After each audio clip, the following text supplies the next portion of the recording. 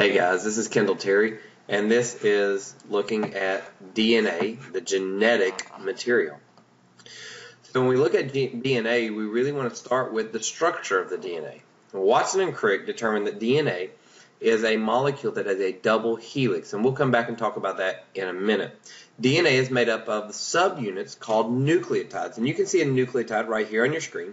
A nucleotide is made up of a phosphate, this little circle right here, a sugar, this is the pentose sugar in this case, and a nitrogen base. And that nitrogen base is what's going to change, and that is really what makes DNA, that carries the code that DNA possesses.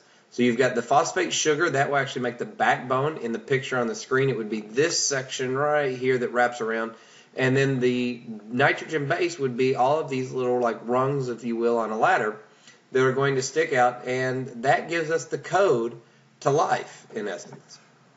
The sugar molecule and the phosphate group are the same for each nucleotide. It's always the same. It's if you're looking at DNA, then you're talking about deoxyribose is your sugar.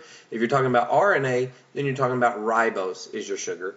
But if you're looking at a molecule of DNA, the sugar and the phosphate are always the same. But the nitrogen bases change, and there are 4 different nitrogen bases that you can find, and the order that those 4 nitrogen bases exist in will determine the function of that piece of DNA.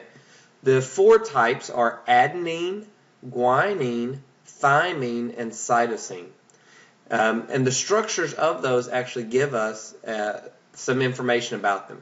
The purines are adenine and guanine. And one of the ways I remember this is that if I'm looking at something that is silver, or if I'm got a piece of silver jewelry, I want that to be pure silver. So if you look at the periodic table for the element silver, it's Ag, and the purines are adenine and guanine. So I want pure silver, adenine and guanine. Now, that one's a little hard to remember, and if you don't know the periodic table, then you won't know that one as well.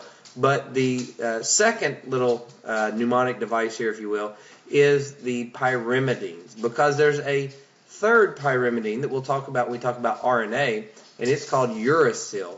So when you put cytosine, uracil, and thymine together, you get the word cut.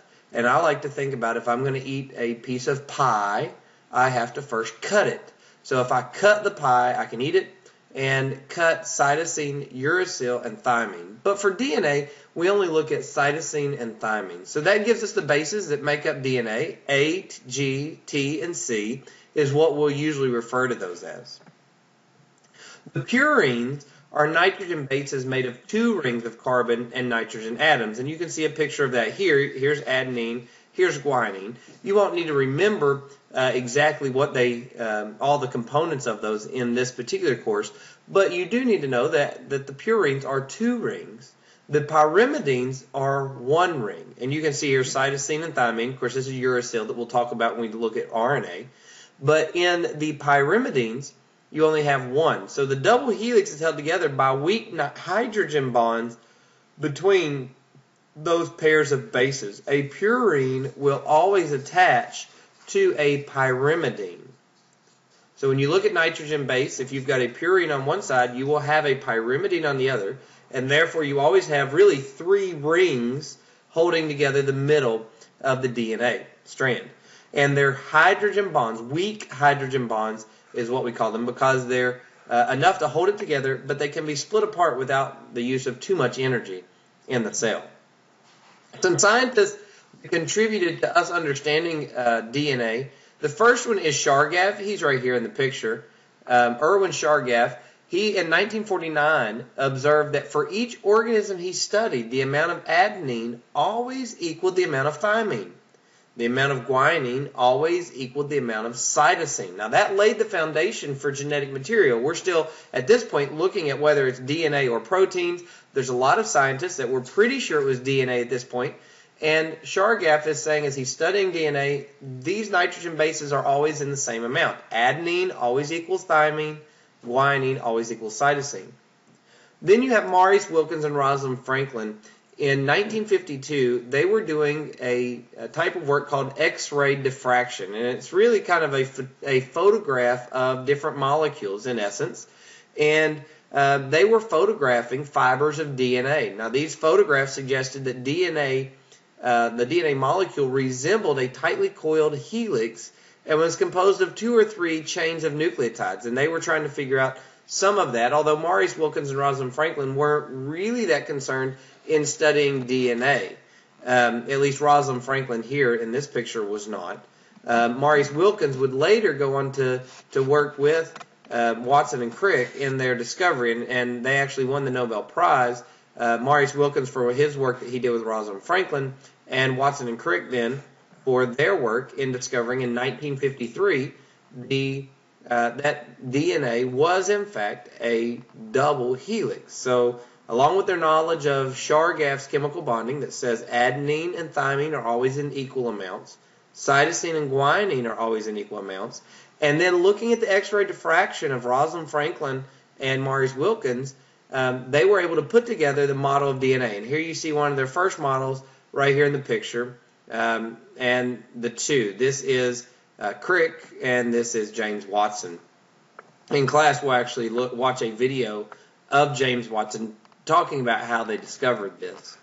So this leads us into the DNA molecule itself. How does it all fit together? So there are base pairing rules that make it all come together. Remember, the sugar and the phosphate are over here on the outside. In this picture, it would be the little scientists or sugar and phosphates. And then each DNA base each nitrogen base, sticks out in the middle here and is going to be connected up with its matching pair. So thymine on one strand is always going to pair with adenine on the other. So you've got a pyrimidine connected to a purine. Guanine on one strand, a purine, always connected with cytosine, a pyrimidine on the other. And they connect with these weak hydrogen bonds here in the middle, and that allows them to be separated later on, and that will be important. We'll talk about that more later. They always exist as what we call complementary strands. If we know that one side is TAGC, then we know the side that matches that one, or that comes down, its complement has to be AT, I forgot what order I did, ATCG. So it has to complement the one that's there. So this gives us the foundation, really, of DNA and what we know about it. And then we use these same principles as we start to replicate our DNA or make copies of it. We use these same principles as we start to make RNA. We use these same principles whenever we're making proteins from that RNA. That the base pairing rules are always the same. Adenine always binds to thymine. Guanine always binds to cytosine. The only difference will be when we talk about RNA, because RNA does not have thymine. It has uracil. So right here in this place would be a U. But that is the only difference as far as how the bases line up. So you need to pay attention to that, and that gives us a foundation for DNA.